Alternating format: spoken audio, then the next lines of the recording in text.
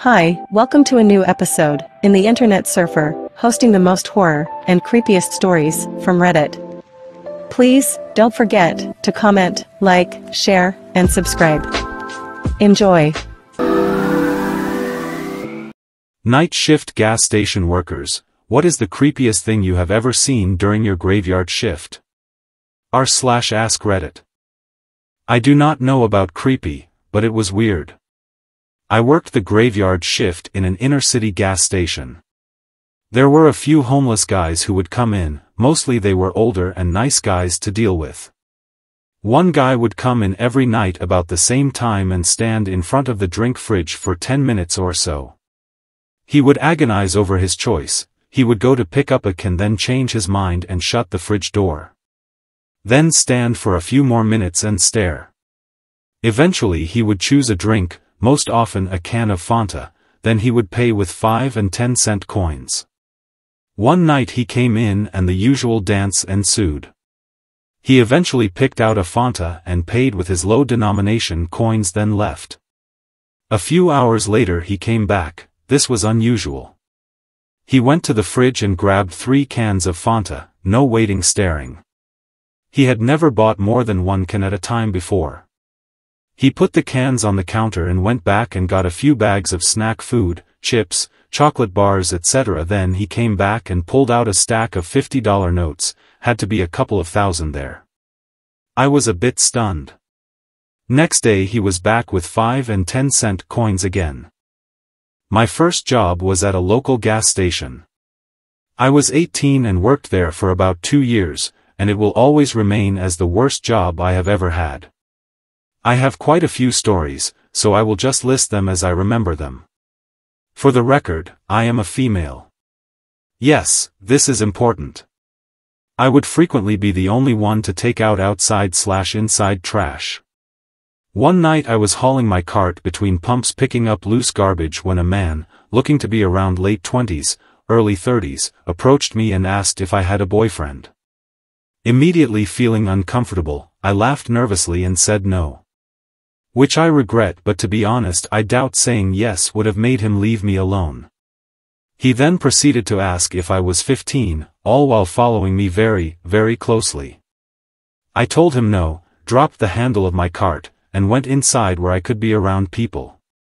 I hid in the kitchen until he left.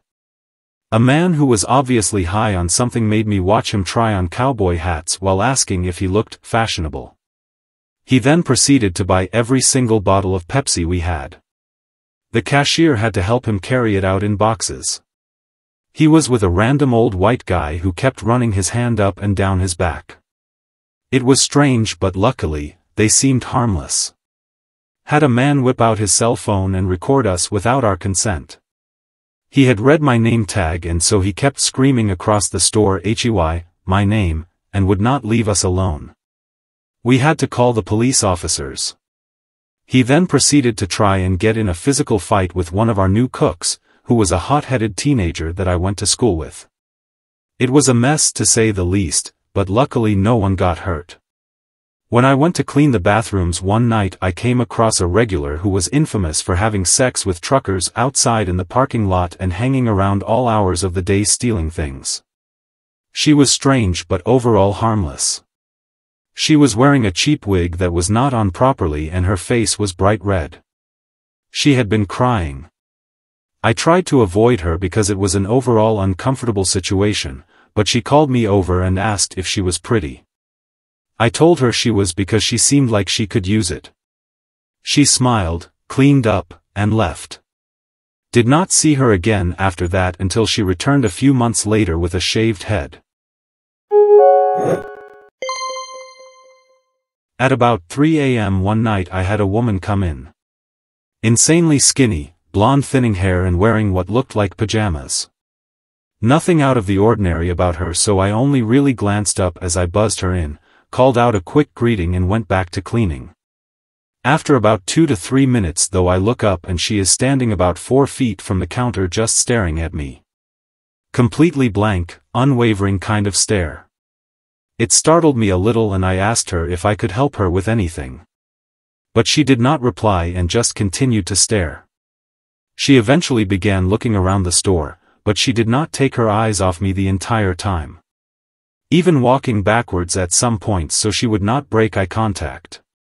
After she grabs some things, she comes back to the counter. Still staring but also muttering something under her breath. It was hard to hear what she was saying, but I managed to make out a brand of smokes after getting her to repeat it several times.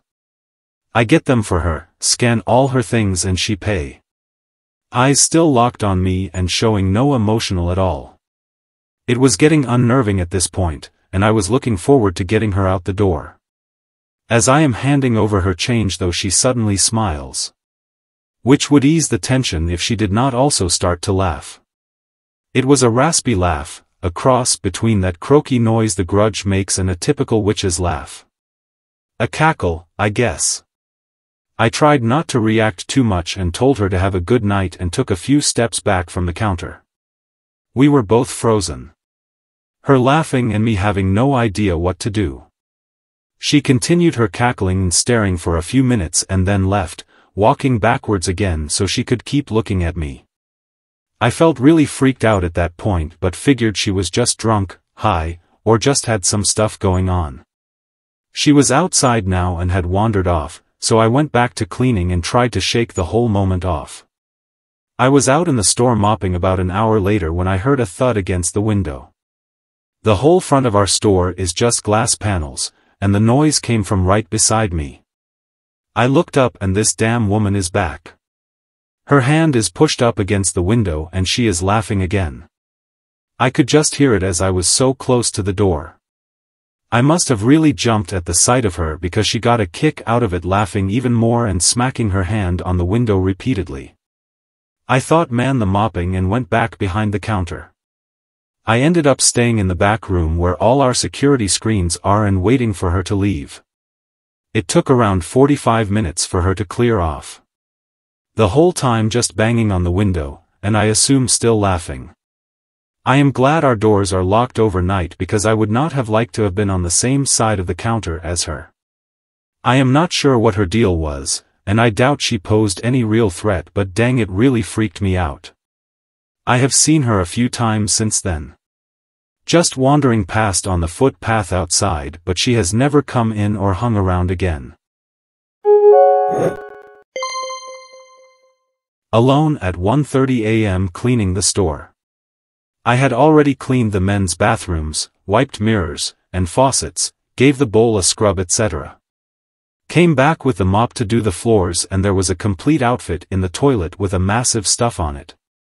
Shoes first, then socks, jocks, tracksuit pants, underwear, t-shirt, and a massive stuff.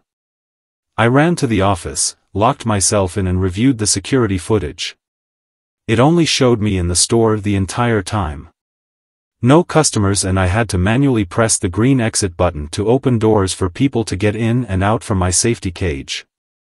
Boss always did a sight walk with me before they left to make sure I was alone. The next night it was sit on the stall door. Same deal, all alone. Nothing after that except 10 glass bottles flying off the shelves on front of 2 police officers and shattering. Oddly still my favorite job ever.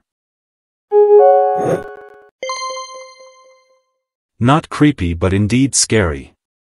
My first job, second night of working nights, so I still had a trainer working with me. A guy walks in with his throat slit asking to use the phone. Pretty stunned I just said, yeah, but I'm going to call 911 first. He told me that that is what he was going to do, so he will just be outside sitting in his gray van. His wife got mad and tried to kill him and he somehow got out. Never heard more from it. A few months later a big biker guy came in with road rash all over his bald head and face. I freaked and was like, dude, are you alright? He then informed me that he was fine, he was just on break from the haunted trail down the road. For some reason it scared me worse than the guy who was injured. I did not work at a gas station, but I did work graveyard shift at a warehouse doing security. The job entailed sitting in a box all night watching our 4 working cameras, listening to the radio, and logging in a semi-trailer perhaps once every 3 to 4 hours. The town itself was unsure, and I was surrounded by bars and railroad tracks, so I frequently had to chase folks off the property, including a terminated employee of the warehouse who was looking to gain entry, to ask for his job back. At 1 a.m., on a holiday weekend. One morning, around 3 a.m., I had dozed off slightly, and the sound of screaming very nearby startled me awake. As soon as I was alert and frantically checking the cameras, it stopped, and I decided I had dreamed it. I nervously turned on my radio and started reading. About 5 minutes later I heard it again, and it sounded like it came from the alley between the buildings. I froze, suitably terrified.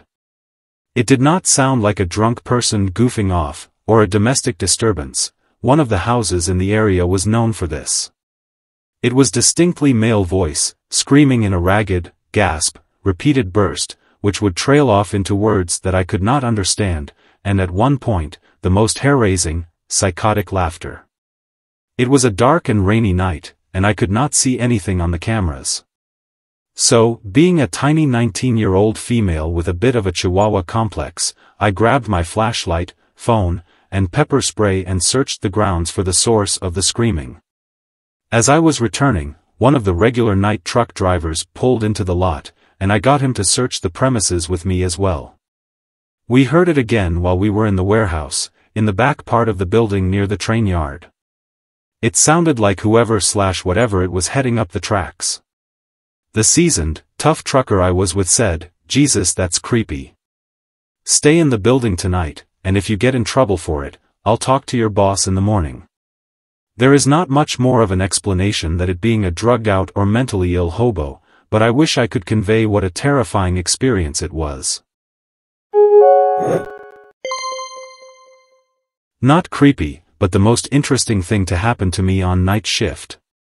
It was not terribly unusual to have people pull into our parking lot when they got pulled over for speeding, because it was one of the few brightly lit, mostly empty lots on that stretch of road.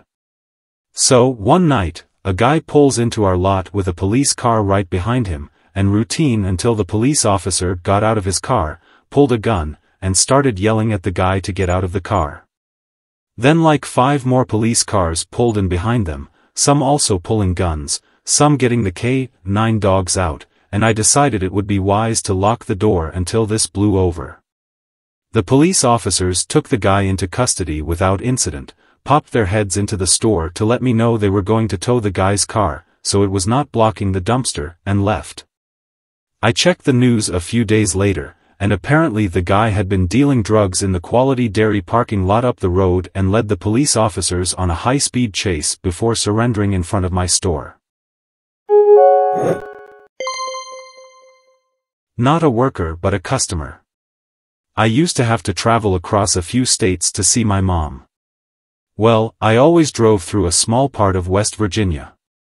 Before I continue, let me just say that parts of WV are beautiful and most of the time the people are nice, but like everywhere else there is a small portion of the creepy and intimidating. Anyways, I had to stop a few times either on my way to or coming home from her house to get gas in WV. Always during the day because in these parts gas stations are not always self-serve and rarely open late. This one time I made a few detours to Site C and it was dark, and my gas light was on. I still had about 300 miles to go so I had to stop somewhere. I ended up stopping at the next gas station that was in the middle of nowhere surrounded by woods and ran down. I parked under one of the lights next to a pump and saw that it was not self-service and did not accept cards. I would have to go in. No big deal, normally. I look around and there are no other cars, few lights, one of which lights the front of the rundown shop and, of course, it is flickering. The windows are dirty and opaque so I cannot see in, but there is this neon open sign on the door. I get 10 feet from my car and stop. I just kind of stare at the shop thinking to myself about how this does not feel right. It is weird, my cell does not have service here. I just do not like it.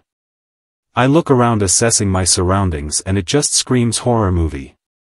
I get back in my car and decide I will try again somewhere else or take the next exit and look for something civilized, or I will run out of gas and sleep in my car until daybreak and walk somewhere with cell service. Anything would be better than going in there. Luckily, in a few miles I see an exit, take it, and follow a country road into a small town with a 24-hour gas station that did not scream deliverance. There was nothing wrong with that place and I creeped out the employee, if they could see out that disgusting window, but I trust my gut, and when something does not feel right or is just too obviously horror movie moments, I try to avoid it. When I was 17, I worked at an Allsup's in a small town in Texas. My shift was midnight to 8 in the morning. Nothing ever happened all night. A few customers, but in a town of only a couple thousand people it was slow. The farmers started coming in for breakfast burritos and coffee between 4 and 6. I cleaned the store, mopped floors, bagged ice, and started cooking burritos for in the morning. One night 2 guys came in at about 2 a.m. They just kept walking the aisles. We were the only 3 people in the store. I finally asked if I could help them find something. They replied that they needed directions to another town close by. I told them how to get there and they left. About half an hour later I decided to take out the trash. So, I took the big metal bar off the back door and opened it to the alley. The 2 guys were parked in the alley and as soon as I opened the door, they started their car and drove off. I was 17 and terrified the rest of the night but never saw them again. A store I worked at for way too long was a convenient location for county officers to exchange custody, and once, at around 2 a.m. the guy in handcuffs was bouncing all over the place while looking at me and yelling, "I know you. I know you. I thought you would be dead by now." Another time a couple asked to use the bathroom, which was accessed by passing through our office/kitchen area, so I tried to be selective when giving permission. They seemed nice so I said they could. Everything seemed okay as they went in, a brief time passed, and they left with thanks. It was not until hours later that I noticed a bit of poo hanging off the rubber hook of the plunger. Yet another time, the manager arrived to relieve me in the morning but wanted me to throw away the trash bag that was sitting in her usual parking spot. I did not see anything like that when I took the boxes out earlier, so someone must have left it there recently. I wondered why they did not just put it in the dumpster as it was literally less than 5 feet away. As I go out, the first thing I notice is the pool of blood leaking all over our parking lot from it. After some timid poking with a stick, it turned out to be a deer carcass. Worked in a crappy Chevron station. One Halloween night I got asked to do a shift at a nearby store we called the Coffin. It was 8 pumps and one tiny single-room building that was about 4 feet by 4 feet. Just enough room for the register, cigarettes, and a stool. Also, in a neighborhood. So, I am an idiot and I leave the pillbox to have a cigarette and a guy pulls up to get gas. He starts talking to me and says he just came from a party. Says I must see his costume. I say sure because he seems harmless, and I am an idiot. He reaches into the back seat and pulls out a shotgun. A real one. I play it cool as I think if I stay friendly, he will not blow my brains all over the outside of the bulletproof glass as an ironic tribute to my stupidity. He starts chattering about how he bought it a week ago and took it dove hunting that morning. Says everyone at the part thought it was cool, then puts it back in the back of his car. At this point I begin shaking and quietly ask him if he realizes he just pulled a shotgun out in public at a gas station. He turns paler than I am now and loudly states, "I'm a dumbass." He proceeds to apologize, and even offers me beer. Turned out to be a cool man, just clueless. Still scared me. A couple of months later I am doing graveyard at my home store, and I see 4 guys walk in looking pretty gangster, all in black hoodies, with hoods up. They go straight to the back of the store and group up talking to each other. They keep looking up at me, At this point I know I am about to get robbed as one of them looks out the window and says, "Oh shit." They bolt out the door as police officers in SWAT gear come flooding through the parking lot. Guys get tackled and arrested. Police officers tell me they had just robbed 2 other stores and shot a clerk up the road. One police officer was driving from a crime scene and saw them enter as he sat at a traffic light in an unmarked car. Pure luck.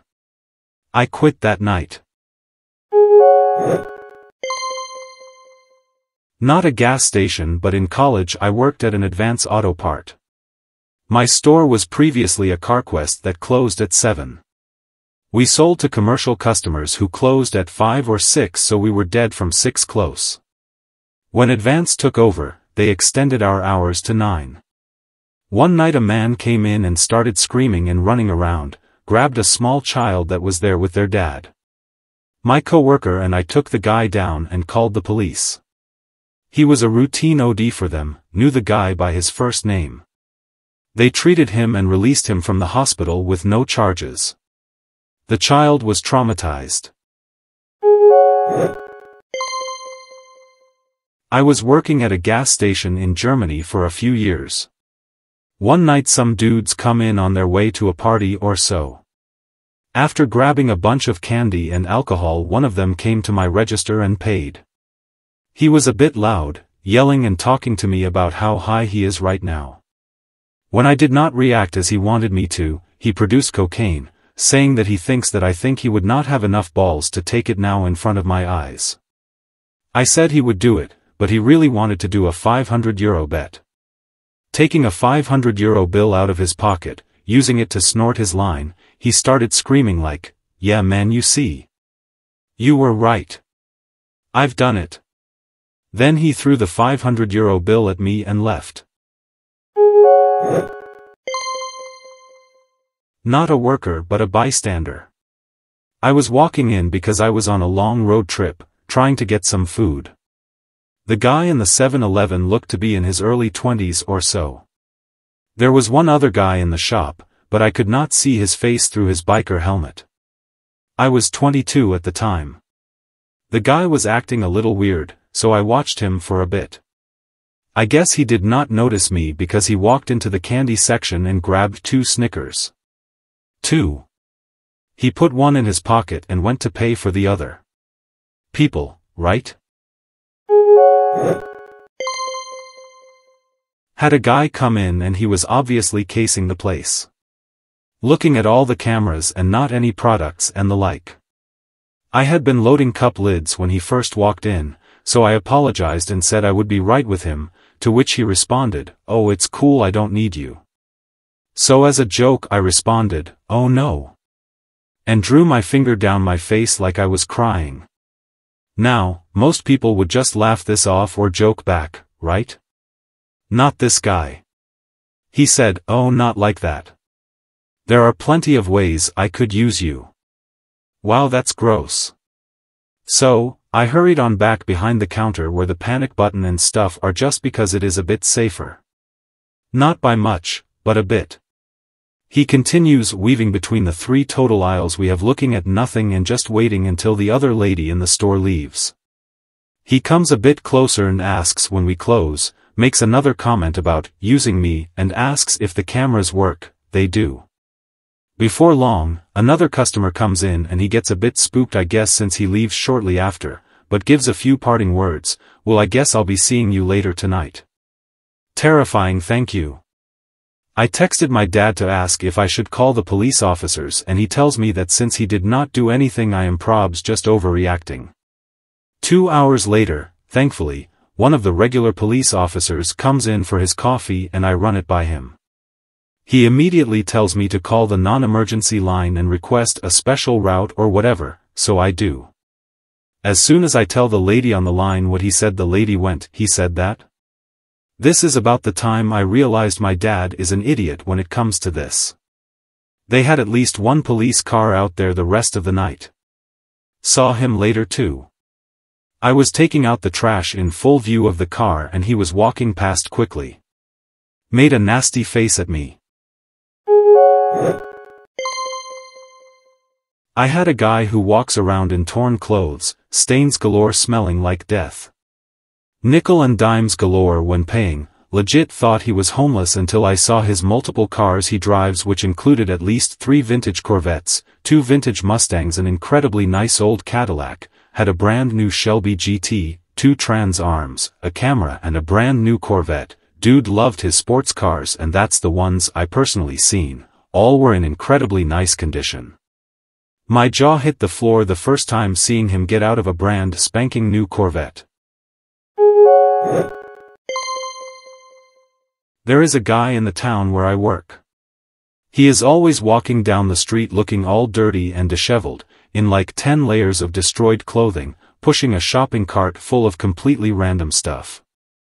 One of my coworkers is a lifelong local, so I asked him about it, because homelessness in my area is extremely rare, non-existent.